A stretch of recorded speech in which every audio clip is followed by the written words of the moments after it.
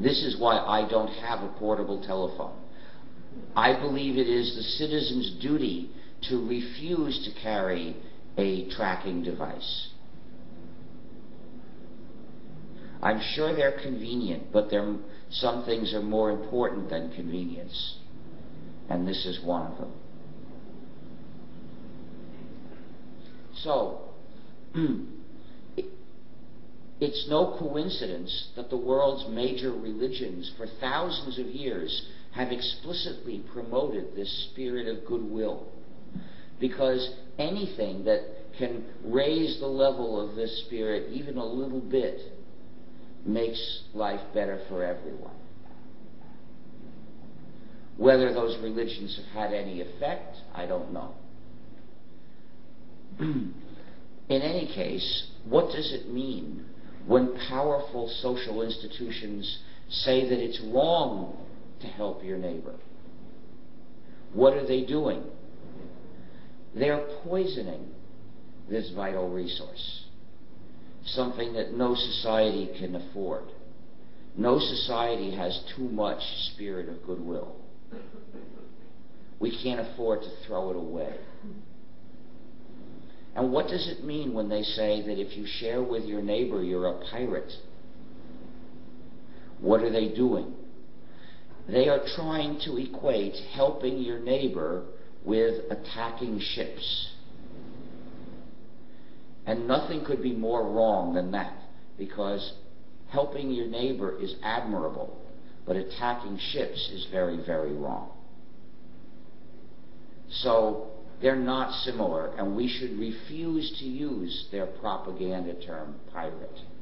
If someone else starts talking about piracy and asks me what I think about it, I say, I think it's very wrong to attack ships. I refuse to be drawn by other people into repeating the enemy's propaganda terms. And what does it mean when they impose harsh punishments like years in prison on people who share with their neighbors? How much fear will it take before your neighbors are too scared to help you? How much fear will it take before you are too scared to help them?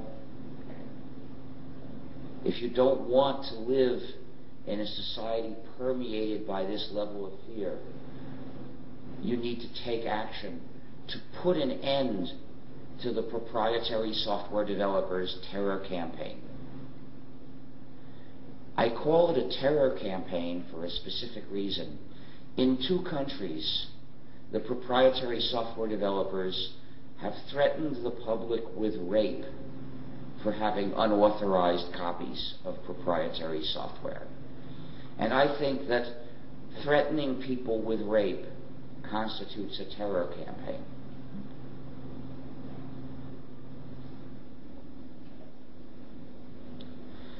So that's the reason for freedom number 2, the freedom to help your neighbor, the freedom to make copies and distribute them to others when you wish. Freedom 0, the freedom to run the program as you wish for any purpose, is necessary for a different reason. So you can control your own computer and your own activities that you do with your computer. It may be surprising, but there are proprietary programs that even restrict the running of an authorized copy. They restrict who's allowed to use it, or how many people are allowed to use it, or what job it can be used for. And this is obviously not having control of your own computing. So freedom 0 is essential, but it's not enough. Because freedom 0 is only the freedom to do or not do whatever the developer already decided. To really have control of your computing, you need freedom number 1, which is the freedom to study the source code of the program and then change it to do what you want. That way, you make the decision. instead of the developer imposing his decision on you.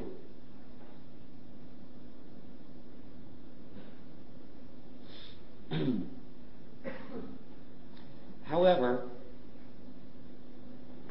well, if you don't have the source code, and thus you don't have freedom number one, then you can't even tell independently what the program is doing. And many non-free programs have malicious features. Features put in not to serve the user, but rather to spy on the user, restrict the user, or attack the user. For instance, spy features are quite common. One proprietary program that you might have heard of that spies on the user is called Windows XP.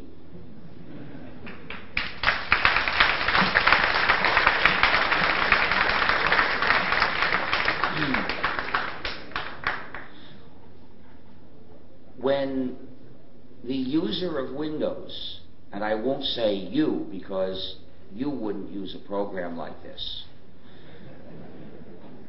when the user of Windows searches for a word in his files, Windows sends a message to Microsoft saying what word was searched for.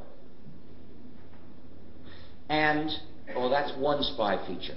And when Windows XP asks for an upgrade, it sends Microsoft a list of all the programs installed on the machine. That's another spy feature. Now, Microsoft did not tell us about these spy features. People had to find them. And it wasn't easy. For instance, the list of installed programs is sent in encrypted form, which means you can't easily tell what the information is. People had to do some clever research to figure out what information was being sent.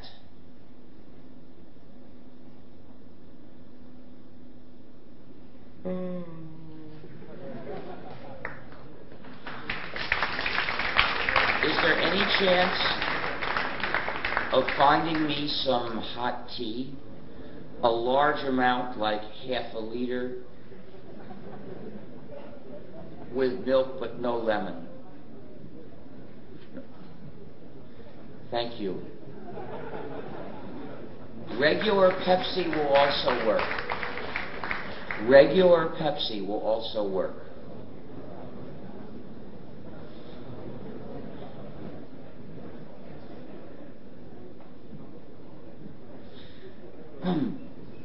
But spy features are not limited to Windows.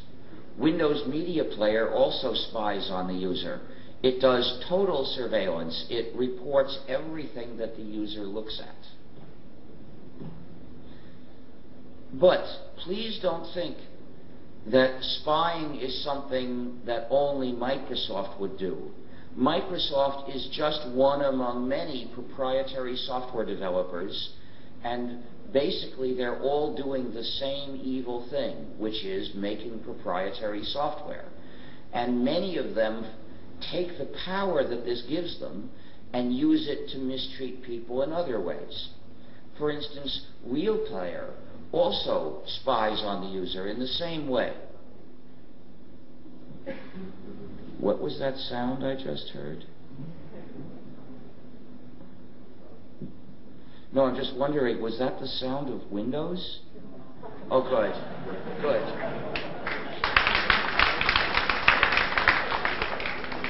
Oh, I don't mind if you use your computer. That's okay.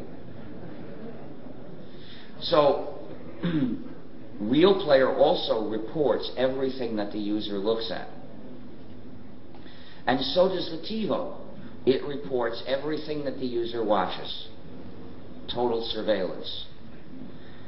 Now, the TiVo is an interesting case because the TiVo contains a lot of free software. In fact, it contains a small GNU/Linux system.